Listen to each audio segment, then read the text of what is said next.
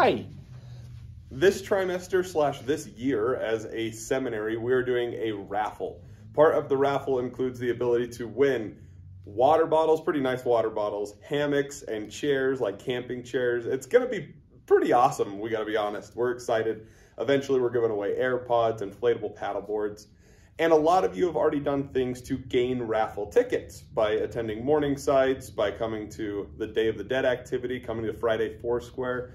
But we want tons of people to have an opportunity to be able to win. In order to win, you need to be getting credit for seminary, meaning you've got your reading done, your tests done, and getting attendance taken care of. So get that taken care of this weekend or over the weekend if you need to. But we are doing one last challenge that you can earn a raffle ticket for. It's a pretty simple challenge. The idea is Friday through Sunday, this weekend, you need to mark one thing and write down one thing from your scripture study each day. It doesn't have to be long. It doesn't have to be huge.